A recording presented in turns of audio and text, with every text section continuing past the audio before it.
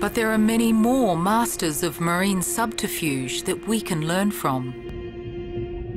Cuttlefish use colour, texture, and pattern change in quick succession to completely befuddle their prey.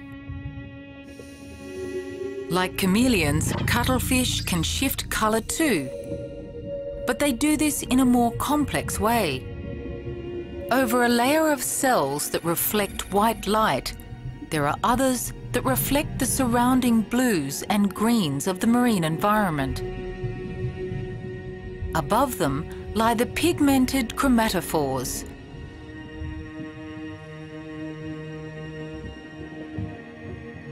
Receiving electrical impulses from the brain, minute bands of muscle expand or contract to expose or conceal the different layers.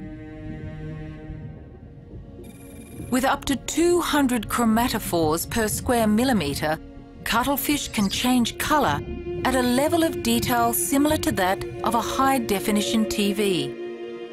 And they can do more than just shift colour.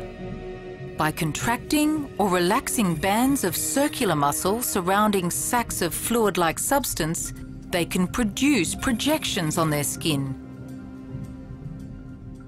This helps the animal blend with a textured environment. Surprisingly, cuttlefish are colourblind. While we know cuttlefish are intelligent, we aren't sure just how they interpret their environment so accurately.